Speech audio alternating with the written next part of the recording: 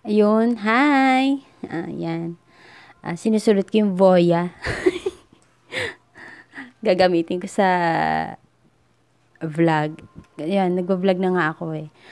Ayan. Guys, share ko lang yung aking achievement. Achievement pa tawag dito? Hindi. Paano ba itatago? Kasi naman hawak si Boy eh. Ayan. Ayan guys. Ito na yung ATM visa. Yan, nakuha ko na guys after 1 week. Kasi 1 week dahil pinalagyan ko siya ng pangalan ko. Gusto ko kasi may pangalan ko para social. Talagang akin talaga yung ATM. Hindi kinuha kung parang kinuha lang kung saan ano. So, matagal pag may pangalan, 1 week. So, kung ayaw niyo naman ng may pangalan, gusto niyo agad-agad makukuha niyo na, after 20 minutes pag-apply nyo, makukuha nyo na rin agad. Kasama yung passbook. So, doon sa mga nagbabalak kumuha ng account sa post office, either i-level up nyo na sa ATM visa. Kasi, bakit?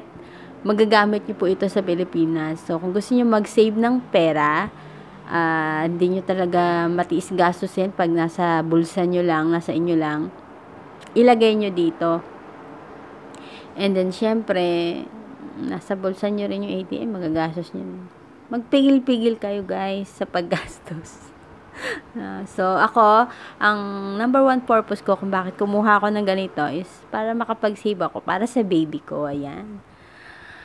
Ay, namimiss ko kasi siya eh. So, yun ang purpose ko na pagkuha ng ATM visa. Ang makapag-save at syempre, dahil visa, pwede mo siyang gamitin sa Pilipinas. Magagamit siya guys sa Pilipinas. So, yun ang kagandahan kung bakit ni-level up ko siya. Dati kasi, post office, ATM lang yung nasa akin. So, ni-level up ko siya. So, yung dati, hindi ko na yun naggamit. Kinuha na nila. Ito na yung pinalit nila. So, plus, passbook, bagong passbook. So, ako guys, may existing account ako, pero nakalimutan ko yung enchang ko. So, guys, ano ba yung enchang? Napakahalaga po ng enchang at hindi basta-basta pwede yung ano enchang lang gagamitin. So, ito guys yung enchang. Yan. Ayan yung enchang. So, yung ganito ko guys, nakakalimutan ko sa Pilipinas. So, nung nag-apply ako nito, na nag-penalty ako ng 50 NT. Kaya, yan. Bago lahat. Pati yung passbook ko, bago. Ayan. Magkasama yan binibigay, guys. Free lang siya, guys. So, syempre, dahil ang purpose nyo ay mag-save ng pera, syempre, pag mag-a-apply kayo, lagyan nyo na rin ng laman. So, ako, nilagyan ko ng laman para sa baby ko kasi.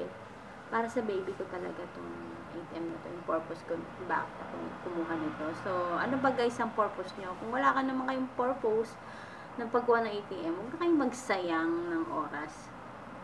So, ako, pinag-aksayan ko talaga ng oras to, binigyan ko ng oras, kasi mag-iipon talaga ako para sa baby ko. So, syempre, hindi naman tayo laging tatrabaho sa abroad.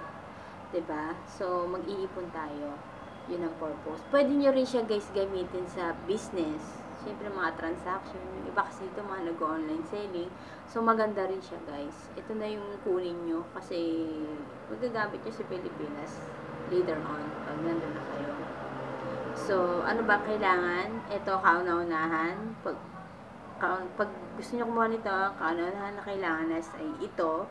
Tapos yung ERC at saka yung passport. Yun lang guys yung kailangan nyo para makakuha kayo nito. Makapag-apply kayo ng visa sa post office dito sa Taiwan. So, paalala sir ha, itong ATM visa na to, dito lang po sa Taiwan. Mga sir and ma'am, sa only in Taiwan lang po ito ha. Ang ganda niya guys, parang ang yaman. Kahit hindi naman. Siyempre, ATM eh. Kasi usually mga nag-ATM lang yung mga yayaman yung mayayaman. So, tayo mga hindi naman mayayaman, pwede na rin tayo magkaroon ng ganyan. So, yun lang guys. Please like, share, and Kung may mga tanong kayo, feel free to comment lang sa baba. At tutulungan ko kayo kung may mga iba pa kayong concern sa mga hindi ko nasabi dito sa aking video. Okay, like, share, and please also subscribe to my channel kung nagustuhan niyo yung video ko at natulungan ko kayo kung paano ba ito kinukuha. Punta lang kayo ng post office ha. Ganun lang. So, yun. See you guys on my next video. At sana God bless po sa atin lahat. Thank you.